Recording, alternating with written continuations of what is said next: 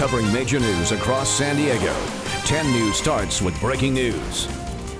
Welcome back to 10 News. I'm Steve Atkinson. And I'm Kimberly Hunt. We start today with breaking news from the East County, where firefighters are battling an out-of-control brush fire. For the latest, let's go to our reporter live at the 10 News Experience.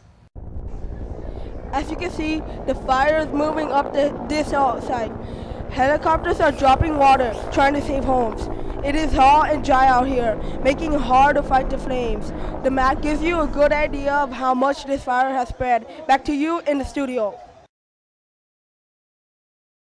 Great job. For the latest breaking news updates throughout the day, turn to 10 News.